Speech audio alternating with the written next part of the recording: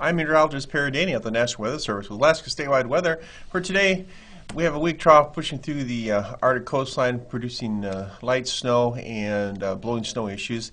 And then also over the eastern Aleutians, we have a weak low pressure system that's falling apart, with the trailing occluded front falling apart through the towards Nunavak Island, and a warm frontalis over the KAKM and southwest region. That's producing some light rain through the southwest territory as well as along the eastern Aleutians. High pressure sitting over the northern Gulf. We do have some light rain over the eastern Kenai and in the northern Cook Inlet. Southeast Panhandle have mostly sunny skies.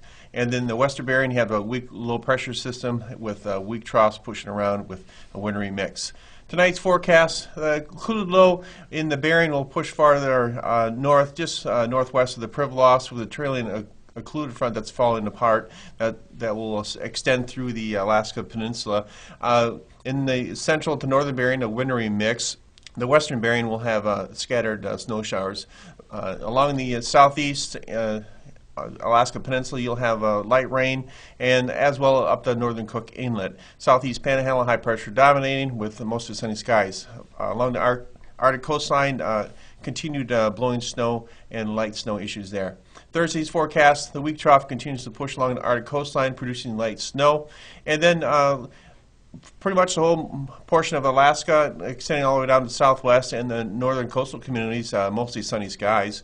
In the Bering, you'll have a weak low pressure system with weak troughs spinning around, producing a wintry mix along the western and northern Bering.